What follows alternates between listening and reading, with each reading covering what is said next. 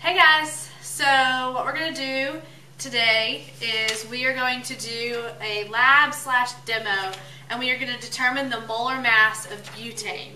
What we're going to use to do that is a cigarette lighter. So most of you probably know that inside the cigarette lighter is butane. So we want to release it out, but in order to get the molar mass, we know that the molar mass equation is mass over moles. So we can mass how much butane we can use fairly easily, similar to how we did in the gas lab that you did earlier this week. But the hard part is going to be calculating the number of moles. It's not as easy to do it in syringe, so what we're going to do to calculate how much gas we have is collect the gas over water. Now we talked about this the other day when we did partial pressure. Remember, partial pressure is a certain amount of the total pressure, all the pressures added together give you the total pressure. So partial pressure is the pressure of one of the gases that's in the container. When we collect gas over water, we know that when we collect the gas, the only gases that are going to be up there are going to be the gas itself that we're measuring, but there's also going to be some water vapor up inside the container that we collect the gas over. So, alright guys, I wanted y'all to be able to see this part really well, so I'm putting the camera down at the bin of water. So what we're going to use is we have a 50 milliliter graduated cylinder. I'm basically taking the stand off so that we can use it better. And we are going to collect the butane gas over water that's in the cylinder. So what I'm going to do is I'm going to fill water in here, and then I'm going to lift it vertically with this completely being filled with water. While this is underwater, I'm going to stick the butane lighter under there and release the gas under here. Now gas is lighter than water, so it's going to lift up to the top. Then we'll get gas up there, and it will be butane gas and water vapor. So, without further ado, now I've measured, to measure the mass of the lighter, I want to, and I have dunked it underwater and pressed the button to get any water in there that is going to add to the mass, and then I've dried it as best I can.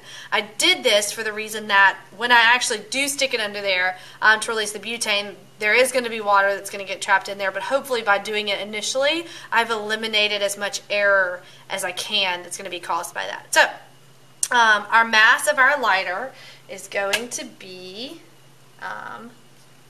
isn't it funny how different I get answers?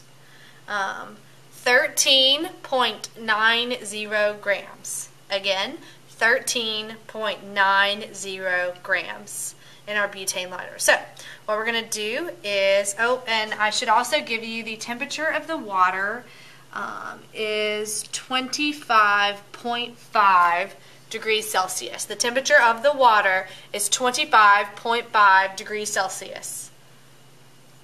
So, we're going to dip the cylinder into the water, filling it completely with water. That way when we lift it up, like so, everything in there is water. You can see there's no bubble at the top. It's all water. So what I'm going to do is I'm going to take my butane lighter under the cylinder, and I'm going to press the button and hold it down. And as you can see, there are bubbles going up into the cylinder. Those bubbles are butane gas, but we know that that's not the only thing that's getting trapped up there. It's the butane gas along with any water vapor that is coming from the liquid water and going up there, because we know we always have water vapor over any water surface due to evaporation and other things. So this might take a while, but as you can see, it's filling up pretty quickly. Now, I can't just do this much. This is not enough. What I need is in order to know what the total pressure inside this cylinder is, if the gas is inside, the only way I can do that really accurately is to make sure that the water level inside the cylinder is even and level with the water level of the water in this tub. If I do that, I then know that the atmospheric pressure outside of this tub and pushing down on the water that's in this tub is actually going to be equal to the total pressure that's inside this cylinder. That's because they're both pushing just as hard, so they balance out kind of like a seesaw. So I need to add enough gas and still be able to get the volume, but enough gas that the water level of what's inside the cylinder is going to equal the water level of the bin. So I'll continue doing this. It might take a second, and my fingers are starting to hurt.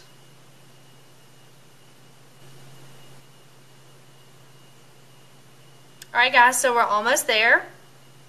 Our water level is almost where I can make it equal to the level in the bin. So I am going to remove the butane lighter, and as you can see I can lower it, and I'm actually going to tell you what the actual volume is. I'm measuring from the bottom of the meniscus.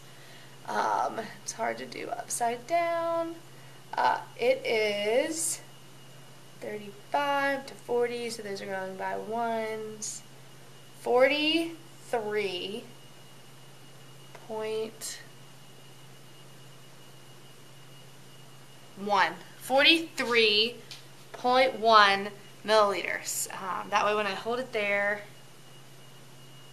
that's where it's level with the water, so I know that the pressure outside here is actually equal to the total pressure inside here. So I've measured it, and the pressure outside, right in this room today, is 30.06 inches of mercury. So if that's the pressure out here, we know that's also the total pressure that's inside there. So on your sheet where it says barometric pressure, we're going to put 30.06 inches of mercury. You're actually going to have to convert that to at least millimeters of mercury to get it right.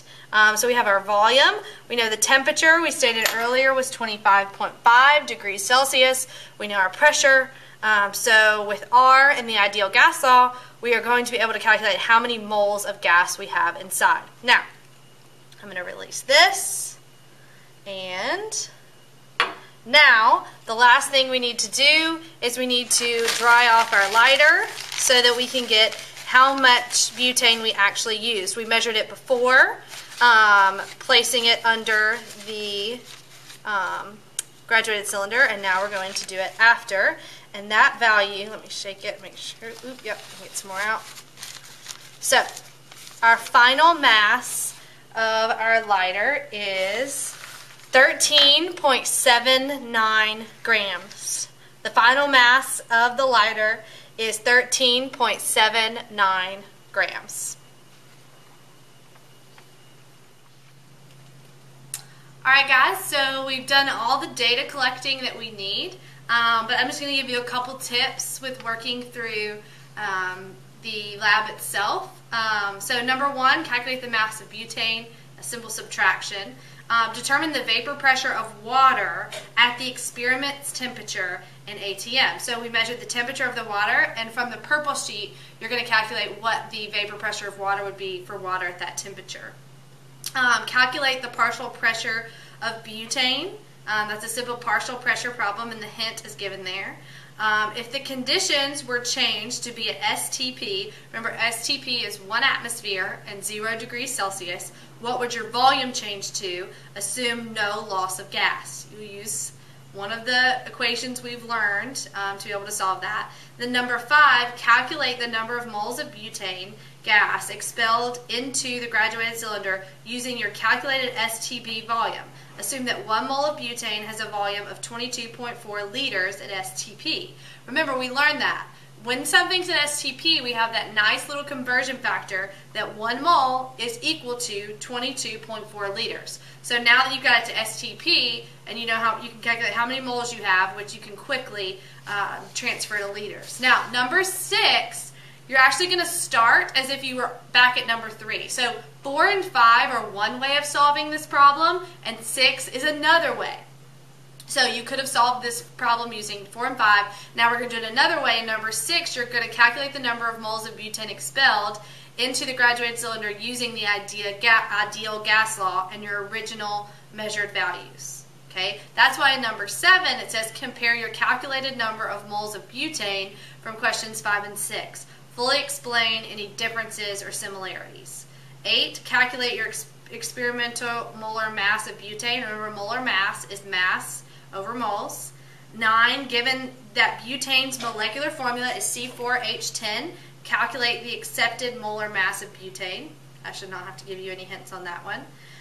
Calculate the percentage error of the experiment. That equation is also on your purple sheet. And what are possible sources of error in this experiment? Explain how each would have affected your results and could be the main source of error. And which one of those could be the main source of error. So, that should be good. If there's any dire questions, you can email me. But good luck. Molar mass of butane.